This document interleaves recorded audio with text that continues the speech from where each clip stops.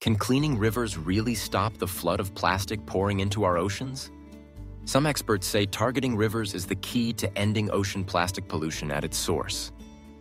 In this video, we'll explore the science, solutions, and real results of river cleanup projects. Don't forget to like this video, subscribe for more eye-opening content, and stay tuned as we uncover what really works. 1. Rivers are the main pathway to ocean plastic. Over 80% of ocean plastic starts on land and reaches the sea through river systems. Rivers collect waste from cities, towns, farms, and illegal dumping zones all over the world. Once inside a river, plastic flows rapidly toward the ocean, often in just a few short days. Stopping plastic at the river level is the most direct way to block it from entering the sea. Unlike ocean currents, river routes are more predictable and easier to monitor and manage. River plastic enters the marine environment daily, affecting coastlines and marine species. Any attempt to solve ocean pollution must begin with river-focused strategies and tools.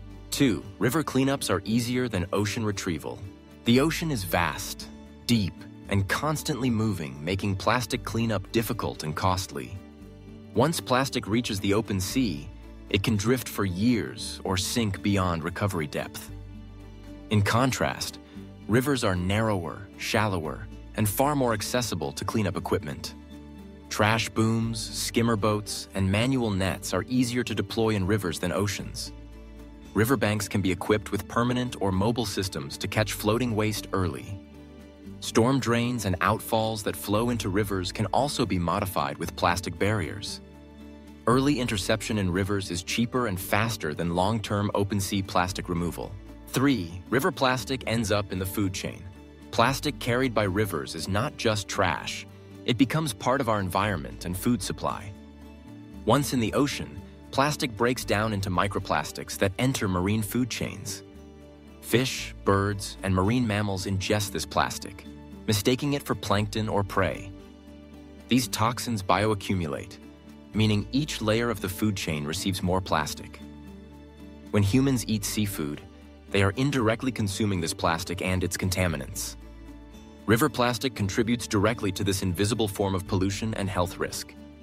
Removing plastic before it reaches the sea protects fish, coral reefs, and coastal resources. 4. Top rivers contribute the most waste. A small number of rivers are responsible for the majority of plastic entering the oceans. Studies show that as few as 10 rivers carry over 90% of all riverborne plastic waste. These rivers flow through densely populated countries with poor waste management systems. Examples include the Yangtze, Ganges, Nile, and Mekong, which run through major cities. By focusing cleanup and waste interception in these key rivers, results can be exponential. Targeting a handful of hotspots delivers global benefits far beyond the local cleanup zones. Plastic collected in these rivers prevents pollution across multiple countries and oceans. 5. Plastic booms are proven to work. Floating barriers, called booms, are one of the most effective river cleanup technologies today. These systems float on the water's surface and guide trash toward collection zones or bins. Boats or cranes then remove the accumulated plastic for sorting, recycling, or disposal. Some booms are stationary, while others are mobile and can be placed based on rainfall. Booms are low cost, require minimal maintenance, and can be built using local materials. When installed near high waste zones or storm drains, they catch plastic early and efficiently. Cities like Jakarta, Manila, and Rotterdam have seen measurable success with boom systems. 6. River cleanup builds local responsibility. River cleanup programs empower local communities to participate in environmental change. Involving local people in monitoring, collecting, and sorting waste creates lasting impact. Residents begin to see rivers as resources worth protecting instead of places to dump trash. Schools and youth programs can join efforts, creating education opportunities through action. Communities that clean rivers often improve waste habits and reduce littering behavior. River cleanup becomes a visible sign of environmental care, pride, and civic engagement. When citizens are part of the cleanup, they become champions for pollution prevention. 7. Clean rivers reduce disaster risk. Plastic-filled rivers do not just pollute, they increase flooding, health crises, and property loss. Blocked drainage causes rivers to overflow, flood streets, and damage homes during rainfall. Stagnant, plastic-clogged rivers become breeding grounds for mosquitoes and waterborne disease. Cleanup of these rivers improves both health safety and disaster preparedness in cities. Urban river cleanup is essential for climate resilience and emergency flood planning. Clean rivers flow properly, protect infrastructure, and keep vulnerable neighborhoods safer. River booms also double as flood indicators, showing buildup before damage occurs downstream. Less plastic in rivers means fewer blocked pipes, clogged culverts, and broken sewage lines. 8. Interception prevents long-term harm. Plastic that reaches oceans can last hundreds of years and travel across entire continents. Removing it at the river stage prevents this permanent form of global environmental damage.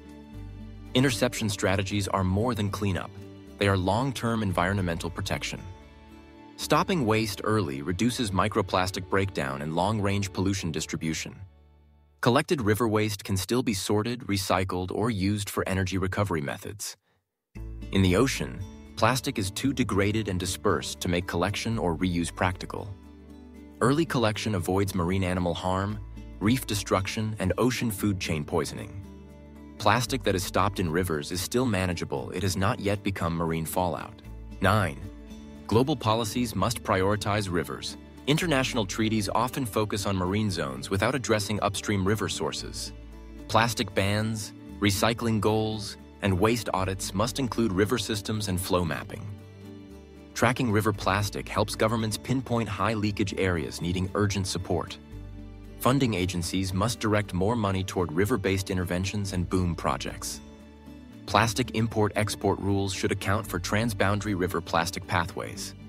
Countries sharing rivers must collaborate on upstream-downstream pollution responsibility. Laws must enforce plastic interception before it can flow beyond national borders downstream.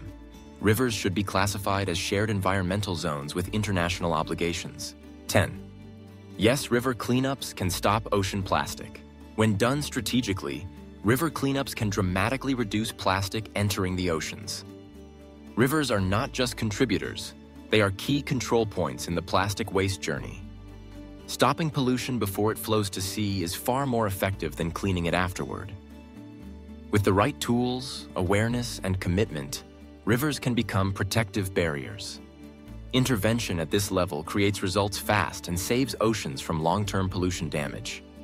Every bottle caught, every bag collected, is a future marine death prevented in advance.